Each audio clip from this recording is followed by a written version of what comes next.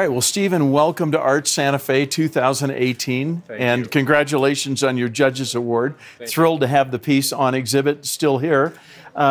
Is this your first time exhibiting at Art Santa Fe? It is, yes. Okay, and your studio is located where? I'm located in Santa Fe. So you're local? Yes, I've been here since '94. Oh, that's great. Stephen, give us a little understanding of what inspires you to create the work that you create. Well, I like to deal with images and representations and then use that as what I'm basing it on. So a lot of these are representations of drawings.